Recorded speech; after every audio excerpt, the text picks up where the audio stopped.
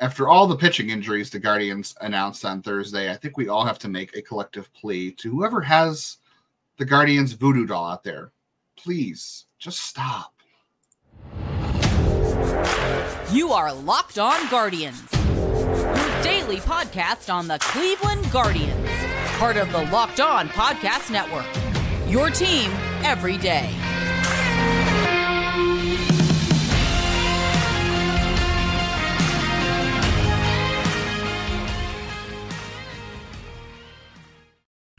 Hello, everyone, and welcome to the show where we will never cease to follow the Cleveland Guardians.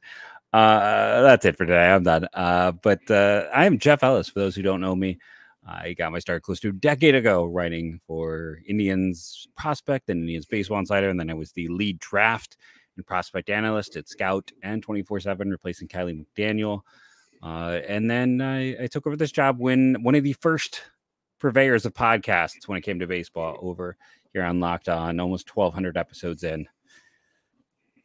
I am Justin Latta. I got my start covering the Indians minor league system back in 2007. I've written for nearly every Cleveland baseball blog outlet you can think of. I've done freelance work for the News Herald Morning Journal in Cleveland. I've also worked for Indians/Guardians Prospect Insider, not at the same time as Jeff, but I was the managing editor there for a few years until things got kind of rough on the internet sphere. And now blogs just kind of folded. They sure did. It's a quieter sphere these days. But I got my own newsletter at Next Year in Cleveland, and I write for Prospects Live, and here with you, Jeff. And I just wanted to stop. I just want a day of no more injuries. Actually, Jeff, I have a theory. Who is to blame? What is the cause of all the Guardians bullpen injuries? This is going to be controversial. It's going to get me in a lot of trouble for this theory. It was changing the name. I'm kidding. It's my wife. My wife, the last 2 years at Guards Fest, has taken a picture with Sam Hentges. I got her a Sam Hentges jersey. Of course, she's a fan because she calls him Handsome Sam. She got a Jason Kipnis jersey back in 2017. What happened to Jason Kipnis in 2017? He got hurt. What happened when she got a Sam Hentges jersey? He got hurt. This past Guards Fest, she got a picture with Sam Hentges and Trevor Stephan. Just saying, if this were a conspiracy theorist podcast, I think people would buy it. And there's all that time she has spent hanging out with Daniel Espino. Yeah, can't explain that one, but surely blaming your wife has never gotten anybody in trouble ever, right? No comment. It's been a good evening tonight. I wish you all a good day and goodbye. Comment below if blaming your wife for anything has ever worked out for you. It was a tough day. Let's start at the top. The most impactful injury. This one hurts. Trevor Stephan, Tommy John is going to miss the entire 2024 season. Yeah, especially because as much as people are like, it's like 14 months. It's more than 14 months to come back for most people from Tommy John, because year one, your control doesn't come all the way back. Yeah, it's the last thing to come back. It's basically to get a guy back to 100% is 2 years. And let's also be honest, a lot of guys don't come back the same. It's closer to 80 than 100. We act like it's 100%, but it's closer to 80% come back the same. I kind of don't want them to sign any extensions with anyone anymore. Like right now, it's like, okay, so Miles Straw turned into a pumpkin. Trevor Stephan got hurt. It feels like Jimenez was down last year. Jimenez numbers go down. You go back to when Jake Westbrook signed his and Travis Hafner signed his. Oh my! He got hurt. Like I want to talk about a voodoo. It's apparently signing an extension with this team. Jose Ramirez, Corey Kluber one. He's the only one who can overcome it. And Carrasco's he had heart. I mean, he signed it and then started having heart problems. So I don't know. He didn't affect him, but it's not like it was perfect health after that. It's weird. It's just weird. I mean, I'm not saying this is an actual thing. I'm joking, obviously, but it is a really bad track record health wise. Yeah, and I know some people are going to comment saying, well, Stephan wasn't that good last year. And yeah, he definitely had some ups and downs last year control-wise. Maybe that was nothing. Sandlin was worse. Morgan was worse. Like, you're moving everyone up a role who was not as good as him, right? Yeah. So I know some people are going to say that Stephan was not great last year, and that's true. He definitely had his struggles. I don't think he's as bad as some people said. Some people might say, well, replacing him shouldn't be that hard. It's going to be really hard to replace Trevor Stephan. I mean, he definitely, if you look in that bullpen, I mean, the trade for Scott Barlow is going to look a lot more important now, obviously, but I would still put Stephan above, a healthy Stephan above Barlow. Like you move Barlow up, that seems to be an important signing or important trade now, but Stephan being the second best reliever in that bullpen, your most reliable setup guy, even if he was up and down at times last year. They're best. Behind the other guy who got hurt. Well, yeah, we'll talk about him. The other guy that got hurt, Sam Hentges. It seems like he's going to be fine. I'm just going to assume Hentges is going to be fine because I can't take any more bad news at this point. So we're going to assume he's going to be okay. But how are they going to replace him? I don't know. You got Clase in the 9th inning. The Barlow trade looks like it's going to be super important. We hope Hentges is okay. And then, yeah, you're counting on a bigger role for Nick Sandlin. You're counting on a bigger role for Eli Morgan, who seems to navigate the first half wonderfully. In the second half, he just, I don't know what happens to him. And then, you know, it seems like Tim Herron and Cade Smith are probably going to both make this bullpen or one of the two. And then I know people are talking about Hunter Gaddis making the pen. And we'll have to talk about Gavin Williams because Ben Lively might have to go to the rotation for a little bit. And then Carrasco was mentioned as a starting option. Suddenly, we talked yesterday about Tyler Beatty maybe not making the roster. Suddenly, he seems more likely. And then you got Nick Enright, Anthony Goes, Franco Alaman, some other guys down there. Like, it's going to take collective effort. I don't think one guy can replace Trevor Stephan. They're going to need everybody to step up. Someone's going to need to take a step forward because with Barlow and Stephan, you had a really good 1-2 punch at the back end of the bullpen to go to the 8th inning and take the pressure off the other person. Now it's all on Barlow. And, you know, quite frankly, if he's got a 1-year deal, they should just use the heck out of him. I hate to say that, but they should just use the heck out of him because either he becomes your most reliable arm behind Clase and he's gone at the end of the year, or you use the heck out of him and you trade him. That's the only way it goes. Yeah, no, you're not wrong with that. I mean, you just want to use him as long as he's effective. To me, like, who's going to step up? I kind of in many ways thought Barlow was already going to be the 8th inning guy. Which would have been great if you can put Stephan in the 7th inning role. Yeah, Stephan and Hentges in that 7th inning role. To me, I mean, it does seem to pave the way for Cade Smith. We'll have to see what he can do, but I also wonder how much this accelerates, you know, Andrew Walters, because again, we got to see that Franco Alaman can be available. Like, that's what's holding him back is his availability, not his ability. And that's, you know, Alaman. Stability is availability. And Alaman and Walters are clearly, to me, the top 2 relievers in system, you know, in terms of prospects. And you draft a Walters because he should move quick. So, yeah, it's going to be interesting to see. Hey, this opens up a 40-man spot if you want to look at the upside. But internally, Sandlin just has not been consistent. Morgan's not consistent. Yeah. You know, in a lot of ways, yeah, I think Barlow can pitch better than Anyahel, but it's like, you know, you just the problem with trading one reliever for another is, yeah, you know, I'd feel a lot safer if we still had Anyahel. You know, it's like we just don't have that depth. You know, maybe it ends up being Gaddis if you believe that he's tipping pitches, then he goes in and pitches well in his role. Yeah, I think Gaddis could play a big role for sure. We'll see Alaman at some point this year, no matter what. I think. You know, it's funny. I think yesterday or 2 days ago, you and I were talking about, you know, if Alaman or Walters ends up in the majors this year, that means something went wrong. Well, things have gone wrong. Here we are already, and they might get their chances. Although, if they're not good this year, if the bullpen ends up hindering their playoff chances, I wonder if they'll just say, no point in bringing up Andrew Walters for a season that can't be saved. Is this bullpen? Does this Trevor Stephan loss have a major impact on the playoff chances? I mean, the bullpen last year was shaky.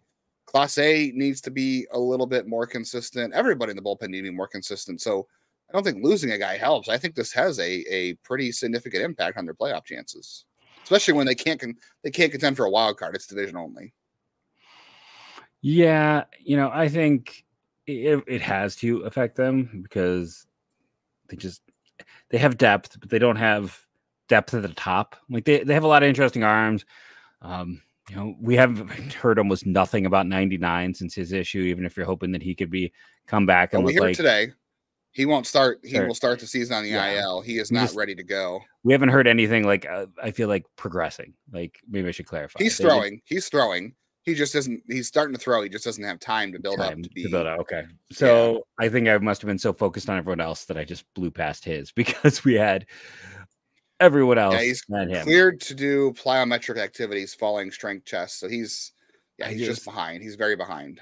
It's like maybe you hope he rebounds to something, but it's like that's the thing. No one's going to trade for him. So it's like you might as well just enjoy if he rebounds that.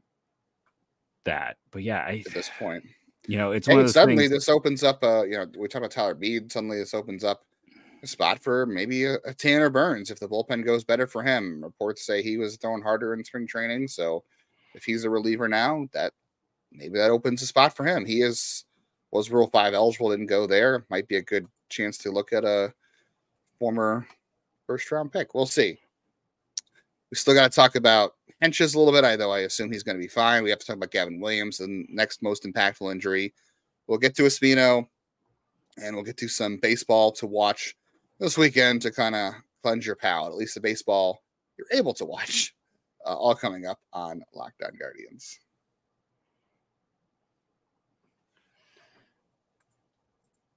Did you know that even if you have a 401k for retirement, you can still have an IRA? Robinhood has the only IRA that gives you a 3% boost on every dollar you contribute when you subscribe to Robinhood Gold. But get this, now through April 30th, Robinhood is even boosting every single dollar you transfer in from other retirement accounts with a 3% match. That's right, no cap on the 3% match. Robinhood Gold gets you the most for your retirement thanks to their IRA with a 3% match. This offer is good through April 30th. Get started at Robinhood.com/boost. Subscription fees apply. And now for some legal info. Claim as of Q1 2024, validated by Radius Gold Market Research. Investing involves risk, including loss. Limitations apply to IRAs and 401ks. 3% match requires Robinhood Gold for 1 year from the date of first 3% match. Must keep Robinhood IRA for 5 years.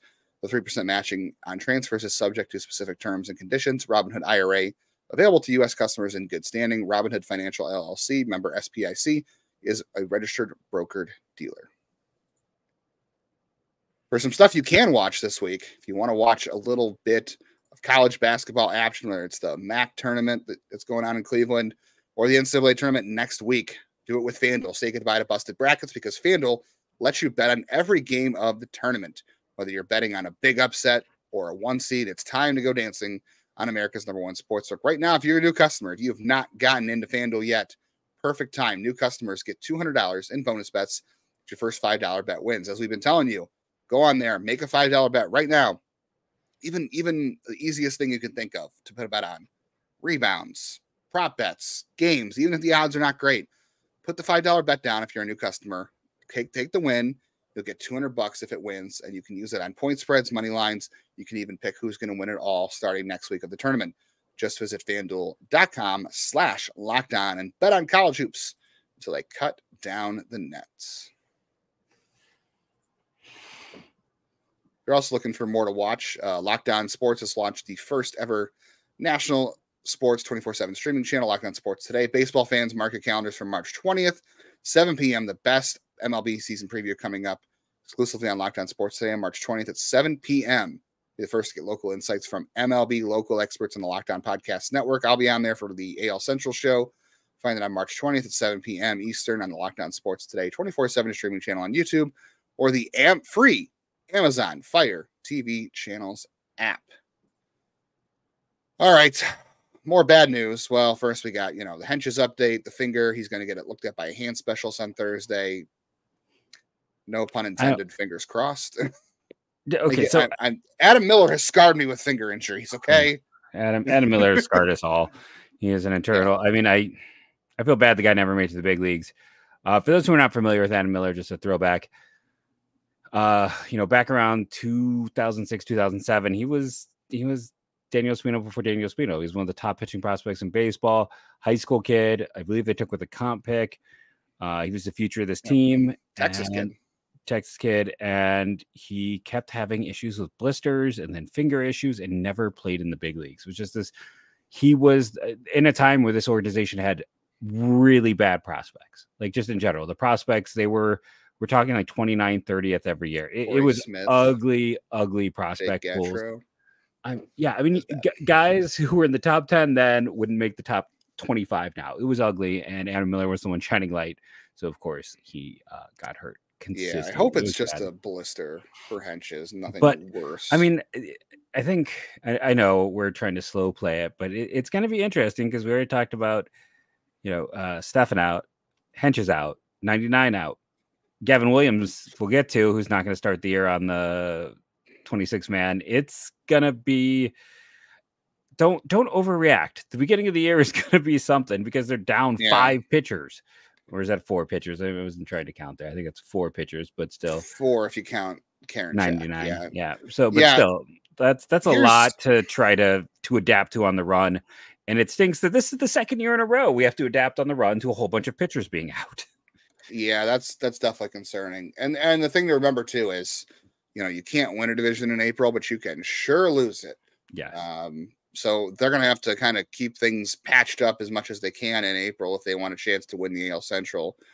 We had a commenter today saying this is a 55-60 win team. And I don't know how they're going to lose 16 games when they should be better than a year ago just by the fact that young players. I know that's mind-boggling. I mean, it's going to be, like you said, it's going to be tight early in the year. Listen, I'm the only hater here. It's based on only be one. There's only one hater here. All right, Gavin Williams is going to start the year on the injured list because there's just not enough time to build him up as a starter. We can't have nice things. Yes, that's what it is. The lack of time to build up length at this point. They're hoping he's going to throw again in a few days. The MRI they says has no UCL damage. I believe that was also the statement they used for Trevor Stephan. Not to alarm anybody, but again, I'm choosing to be positive here because I just can't handle any more news, especially with a guy like Gavin Williams. We'd be crying. Their podcast would just be us crying for 30 minutes. This guy's, he's never coming back. Sorry to anyone listening on headphones. Yeah, what is that saying? You smile, you laugh, because otherwise you'd be crying and you couldn't help. Do you have any more level of concern for Williams' injury starting the season on the IL? I do. They want to make a small, make it sound very like everything's okay, but they try and make everything sound like it's okay. So that doesn't reassure me. I made it sound like Stephan's okay. Everything has gone well with everyone else. It's an elbow. Elbows are scary. He's a player who had. It wasn't during a game though. I know it. I don't care. It's an elbow. Elbows are scary. If they made a Friday the 13th and recast it with an elbow blowing out, I would just spend the whole movie screaming in terror. And he had health issues in college. Not arm issues though. It was back. But still, like when teams are that scared of a body breaking down, they take him off their board. The 2 guys I heard that about were Espino and Williams, and that stuff lives in my soul. Now I'm not saying he could be perfectly fine. Nothing could happen, but until he is out there building his way back up, I'm going to be afraid. That's just the way it is. And I know they say he'll be out there, and my concern is still like a 6. It was a 5 yesterday. It's fair. Crept up, but I right now with everyone else, like just spontaneously combusting, like boom, your arm's gone. I just can't help but be afraid. Is this where you're going to talk about how Ben Lively has no options again and keep just burying the poor dude? Yes, he has no options. Let's create a Match.com profile for Ben Lively. He has no options, which is why he signed with the Guardians, right? Isn't that the joke that writes itself right there? I'm with you though. The 5 out of 6, 5 to a 6, a little more concerned. The only thing I'll say positively, I'm choosing to look at the glass being half full here, though, is that instead of trying to rush him back to start him for the season, they are trying to make sure he gets built up properly. So as soon as I start hearing, oh, he's throwing again, he's on a throwing program, he's throwing bullpens, and he reported no pain, I'll be back down to a 1. But same. The slow playing makes sense either way because it's a long season. It's only his second major league season, and if you have any chance to win this division, they need Gavin Williams to be 100% as 100% as a pitcher can be. So Chris Anthony and Stephen Vogt mentioned some options in the short term. They're saying it's short term. Lively, they mentioned Curry, Carrasco. They mentioned Cantillo, only that he got sent down soon, but Antonetti said that hard not to see him impacting the rotation sometime in the near future. If it's like I have no idea when he starts throwing again, so I hate to speculate. But if it's like 2 starts, I would be fine with Lively and sending Curry to AAA to be depth, or I guess Carrasco, because I don't know. You do have a spot in the 40 coming with Trevor Stephan hitting the 60 days. So for 2 starts, I'm fine with either of those guys. If it was longer term, I'd say Curry or Cantillo. I say Curry. Just my view is like, put Lively in the bullpen and then do Curry for Williams. You know, you still want a lively. You still want a lively arm there. You want a long guy, long lively. That's what we're gonna call one of those two. You don't think he's old, long lively now that? Isn't it more likely now that the first 3 of these guys all make the roster? Now that you have 2 open bullpen spots and a rotation spot. I don't necessarily. Because Lively and Curry are in the 40. All you got to do is Carrasco. I mean, I think we'll see with Carrasco or Beatty. I don't think either of those guys are. I don't think either of them make the team. But that's. I think they're taking Carrasco just because of experience. I know there's going to be some sentimental value there, but I think just based on the experience, they might do it. Just because it's. I haven't heard anyone feel like he's pitched to a level where you could even throw him. Yeah. So I don't know. I think you might see someone like Kate Smith, but I think you go with Curry as a fit because that's what he was for you for large chunks of last year, anyways. He, outside of Cantillo, he's the safe. I mean, Cantillo is not safe because early on it might be a struggle, but Curry's the safest option in that group, no matter what. I agree. One of those guys is going to the bullpen, I would say, but one of them, I don't know. You might need Curry and AAA for depth and the way things are going right now. So it'll be interesting to see how they handle that. And, just as important what the rotation looks like all, 6 or 7 months of the year, not just what it looks like in April. All right. We still have to get to the Daniel Espino news. Unfortunately, the bad news is not coming here on a Friday. We're sorry. Whenever you're listening to this, we'll address the Justin Campbell situation. And if we have time, we'll get to some college baseball to watch this weekend, because that's the only baseball you can really watch this weekend. All coming up.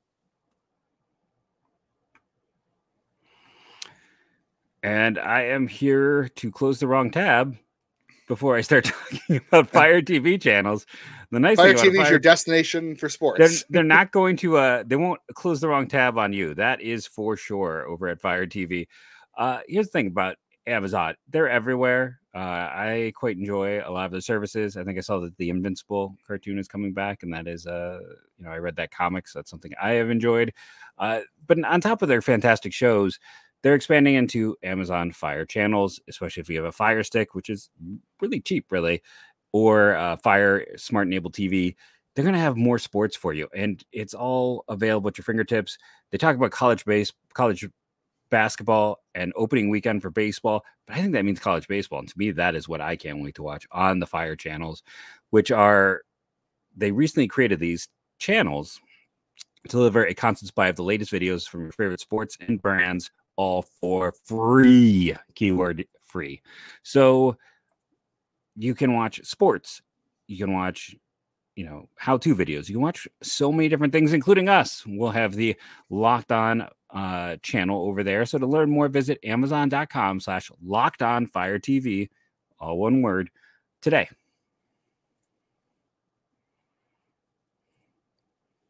They'll probably have other Guardians podcasts on our network too. You can always watch those Guardians podcasts. Well, there's no one covering the sport, according to people in the media.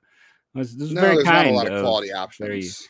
There are no quality options. Thank you to our sister show. The options cease to exist. How long can we get rid of this before people are like, stop using that joke? I think it's already. I already kind of stopped. Yeah. For those who don't know, we are excited for more Zach Meisel content. Anywhere is a good thing for fans, but Adam the Bull absolutely phrase that a little nicer when we are sister network shows. That's our view. And we're just gonna leave it there. Thank you for all being supporters of the show. It means thank you to people like John and David, and like I said, I give Bruce and I did want to shout out Aaron. Aaron and I were both like, it's been a rough week for both of us. We're sorry. It's been a week. It's been a week. I am partaking in an adult beverage as we are doing this. So It's been a week. I'm gonna go find some drink. That's been one of those. I'm kidding. I don't do anything. I don't. I don't even drink. I don't even drink. I'm joking. I don't even drink. So a right shoulder capsule rotator cuff surgery from Daniel Espino won't make you drink. He will be out all 2024 if you haven't heard yet.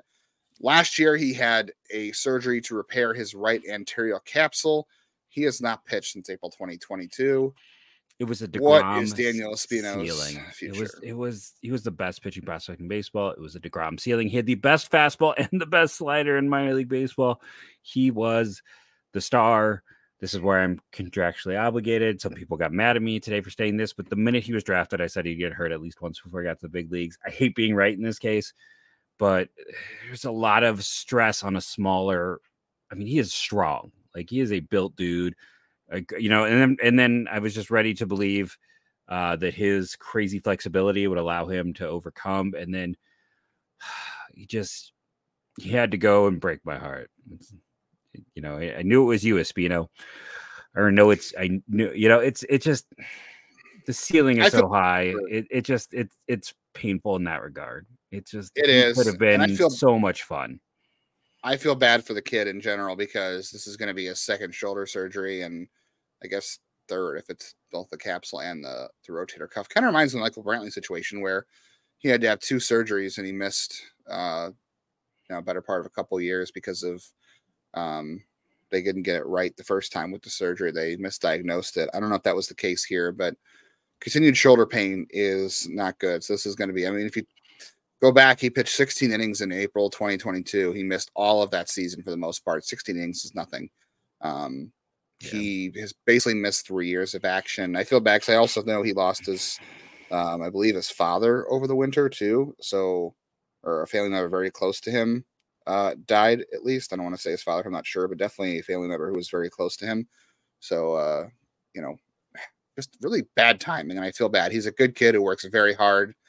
All the things we've heard about him personally as far as work ethic and his attitude are just fantastic. So you feel bad for a kid like that. And whenever he does come back, I hope it's a great comeback story, but I don't think you can have an expectation at this point. Like we were talking off air about, does he come back as a reliever? Does he do this? It's like, you just need to see him pitch healthy for a year and determine what's going to happen from there. I would also point out, very unlikely Cleveland's going to use a 60-day IL spot on him because that would start his clock in the majors. Why start the clock?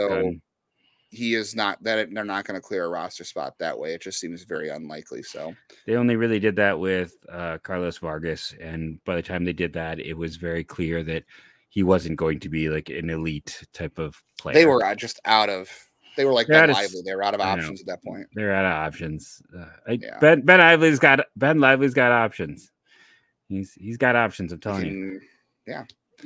I'm going to have him on the show and just tell him all the terrible things you've said. No, you won't. We can't even get the bullpen catcher. How are you going to get Ben Lively on the show?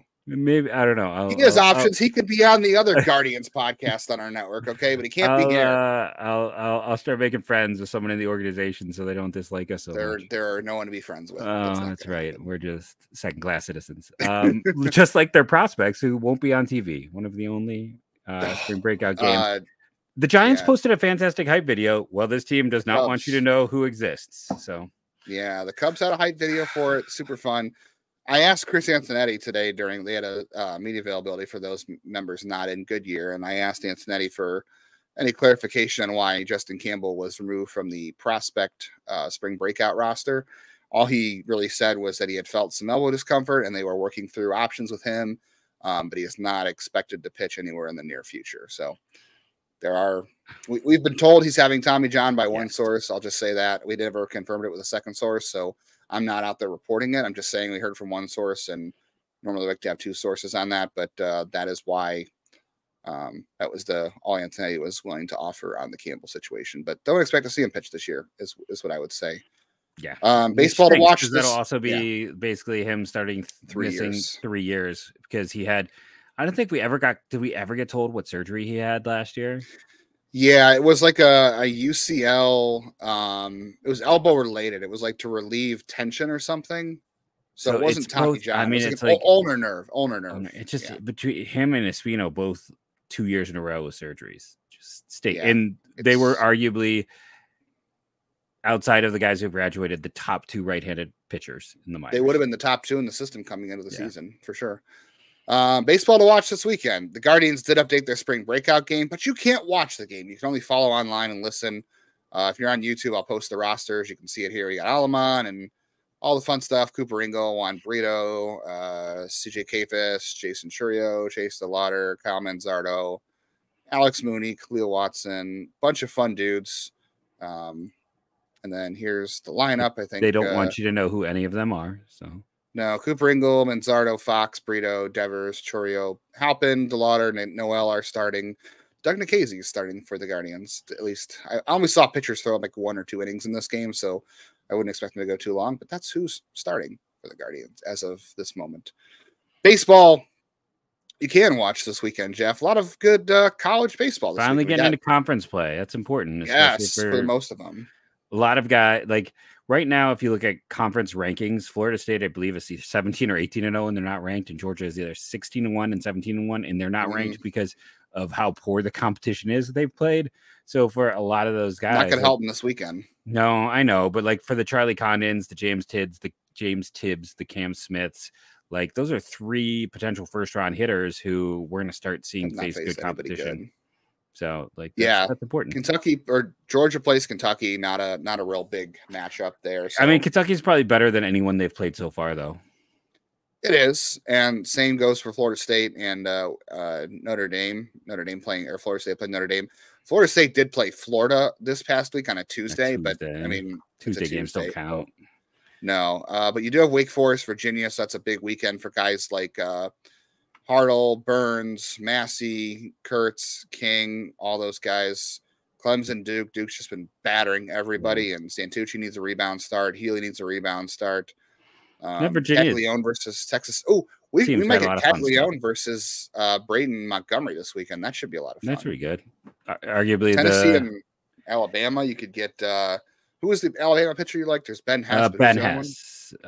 So Ben Hess versus Dylan. Well, Luke Coleman was there. That was the other guy I was talking about. Oh, that's right. Luke Coleman was there. Yeah, he was the famous betting scandal. No. He's the LSU guy, the pitcher. Well, I know, but he was the guy who got scratched from his start. That okay. Yeah. If you're interested in Travis Bazzana, he's playing Utah, not a big matchup. No. OSU is playing West Virginia, but we haven't seen anything about JJ Weatherholt coming back, so I wouldn't really look much into that. I'm noting UC San Diego and Ryan Farcucci is playing Cal State Fullerton. They're not ranked, but Cal State Fullerton always has a pretty good roster. Shout out to the Tanner Bivey pitch there, right? So, right. Cal State Fullerton. So he's a Fullerton kid. They always have a good one of the few ones to get through healthy. Why did you have to say that, Jeff? We've already talked about enough. No. He's got nothing. He has been bulletproof. Put that out into the universe. Whoever has the voodoo doll, put it down, please. Pick up somebody else's voodoo doll. I don't care. I can't do it.